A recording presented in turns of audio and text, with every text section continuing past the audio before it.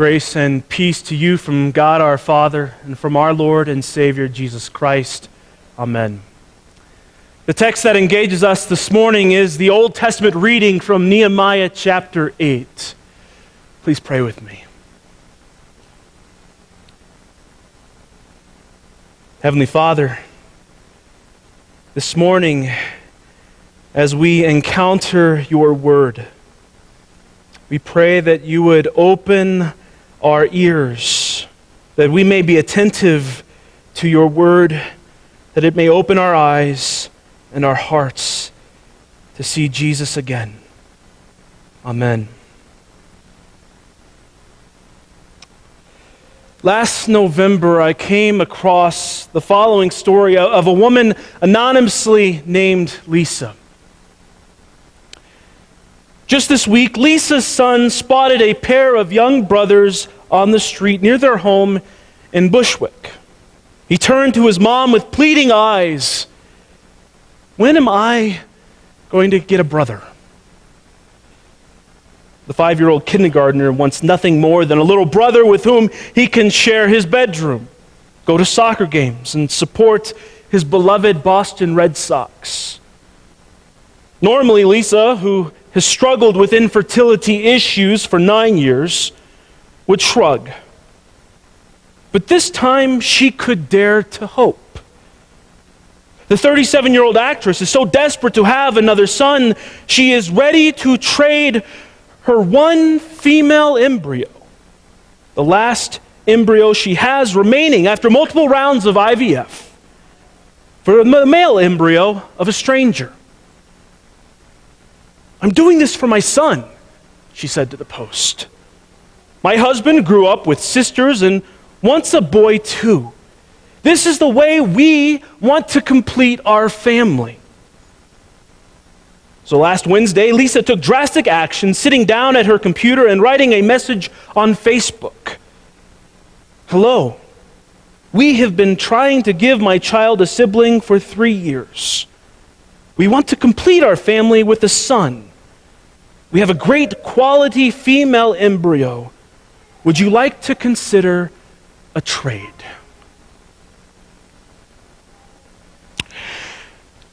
As I read this story, all I could do was weep. I wept for the little girl frozen in some laboratory whose parents didn't want her, who would rather use her as currency to chase after their own desires.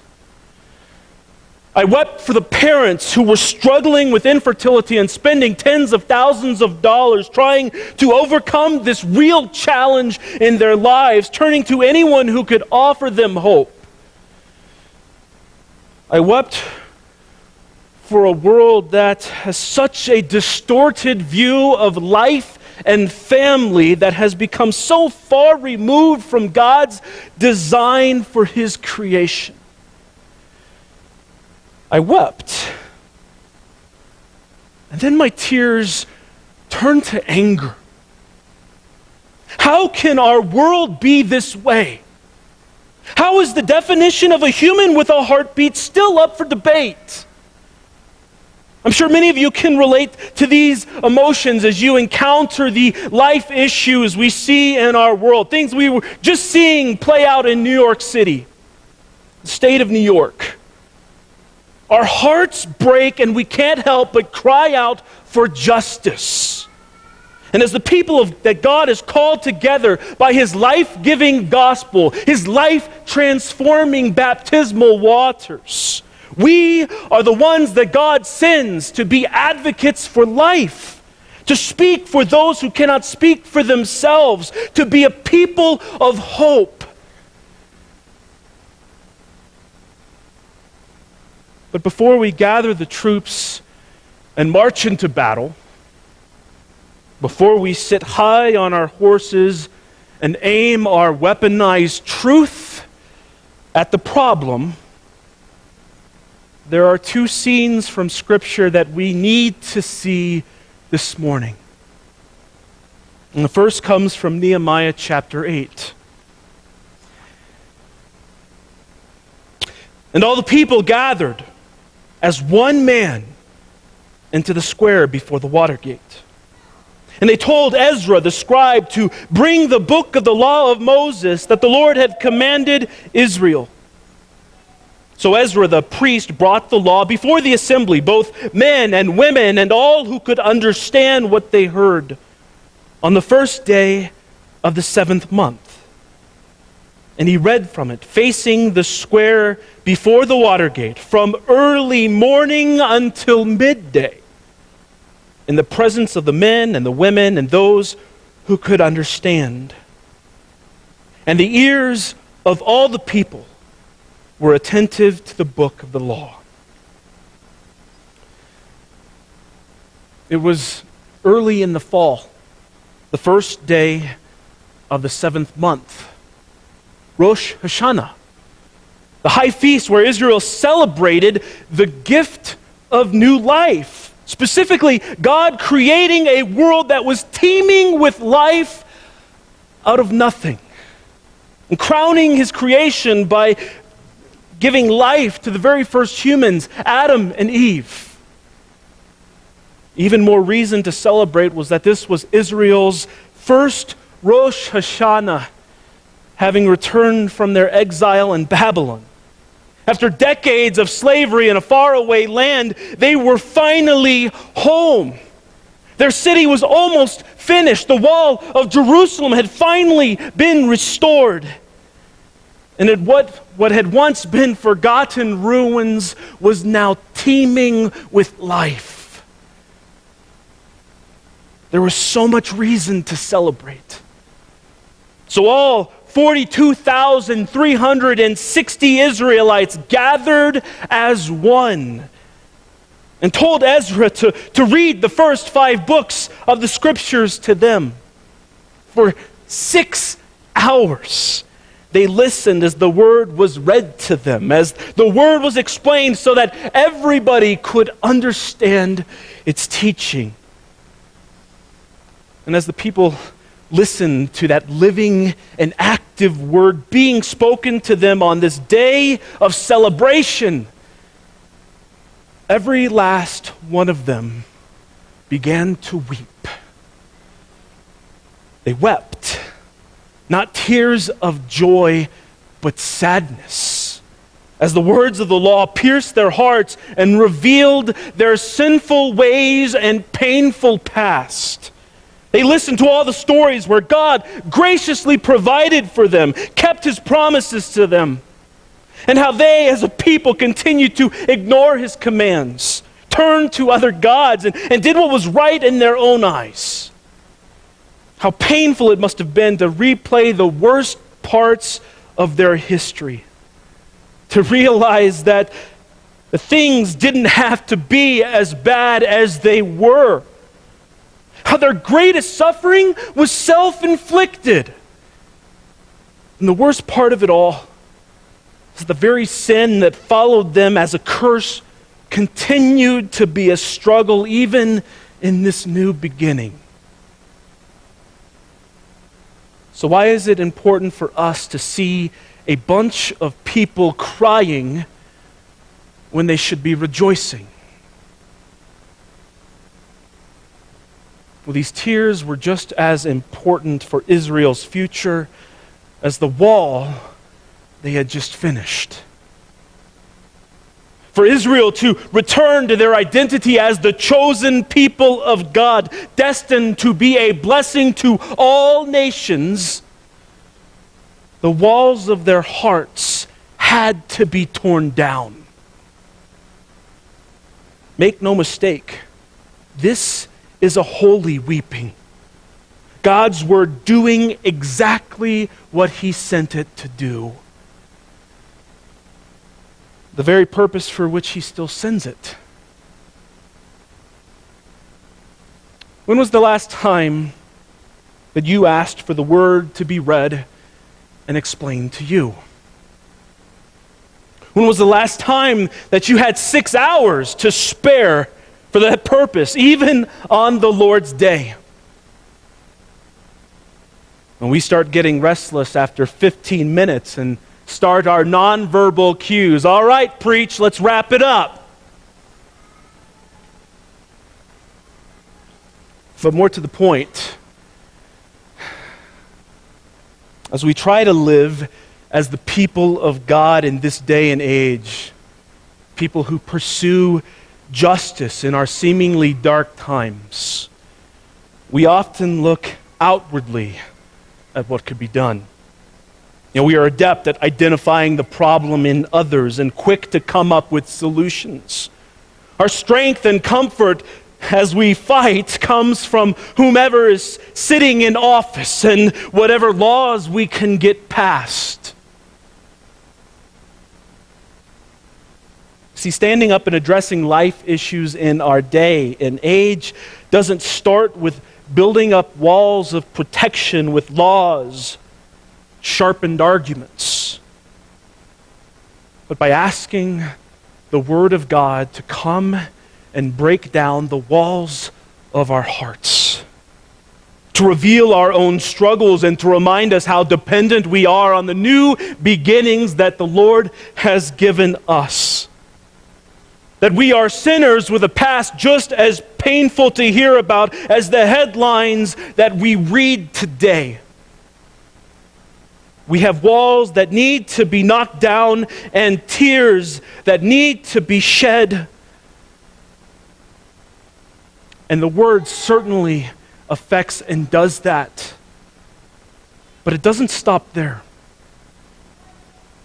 See, Nehemiah, Ezra, and all those Levites standing up there, assisting with the teaching, all looked out at the thousands of people weeping before them. And they cried out, "This day is holy to the Lord your God. Do not mourn or weep.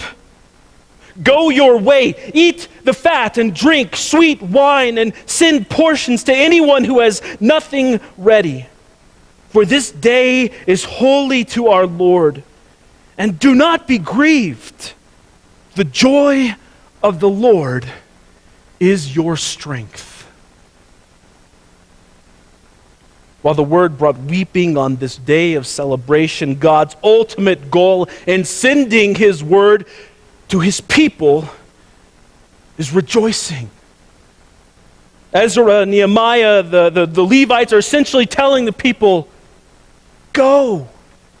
Be the people God has made you to be. Go and live as the people that He has set free from slavery and restored to this place. Enjoy the blessings of the land He has returned you to. Go and share those blessings and bring everyone to the party. And most importantly, do not be grieved, for the joy of the Lord is your strength. The joy of the Lord is our strength. Not that wall you have finished, not your ability to get this city flourishing again and in proper order again. The joy of the Lord is your strength. He delights in you and sees you as a treasured possession. His greatest joy was creating you, watching you come to life, seeing you grow and develop into the person He made you to be. And most of all, restoring His relationship with you when everything seemed to fall apart. Welcoming you back into His arms. That is the joy of the Lord. Which brings us to that final scene that we need to see this morning in our gospel from Luke chapter 4. Now, some Israelites have once again gathered to hear the word of God. The word being read to them. Only this time, they aren't weeping. No, as the teacher starts probing deeper and deeper into the truths of the Scripture, the people run him out of the synagogue, through the streets, to the edge of a cliff where they wish to see the Word made flesh die. Do you recall what happens? Jesus walked right through the middle of the mob and went on his way. A moment of incredible power that reminds anyone listening that no matter how bad the rejection of the word may seem, Jesus is still in complete control. He reigns. And even more, his death comes on his terms. For as Jesus went on his way that day, he wouldn't stop until he reached the cross. He was heading to the greatest place of rejection in order to redeem those who rejected him. Why? Because it was his joy. His joy. You know, Jesus once spoke a parable about a treasure hidden in a field. A story that we see is ultimately about himself. But he describes a man who, in his joy, gave all that he had in order to buy the field. In his joy, Jesus gave all he had to purchase you, his treasured possession, to redeem your life by laying down his. In Hebrews, we are exhorted to keep our eyes on Jesus, who is the founder and perfecter of our faith, who, for the joy that was set before him, endured the cross and is seated at the right hand of the throne of God. His joy, his cross, is your strength. As his word convicts you and reveals your failures and shortcomings, the joy of the Lord is your strength. As you live in the forgiveness that he won for you, as you live in being that people who no longer have to be burdened by your past, who no longer have to carry your guilt, but have been set free. As you wonder about your identity and significance in this world, the joy of the Lord is your strength. As you remember that he has called you by name and said, "You are mine," in those waters of baptism. That he has made you his and you are his delight, the one he has created and loves and adores. As you weep at the ways our world has disregarded God's gift of life, the joy of the Lord is your strength. The one who delights in his creation is always in office as he sits on his throne and rules over his creation. His joy is your strength. Now to him who is able to keep you from stumbling and to present you blameless before the presence of his glory with great joy. To the only God, our Savior, through Jesus Christ our Lord, be glory, majesty, dominion, and authority before all time, now and forever. Amen.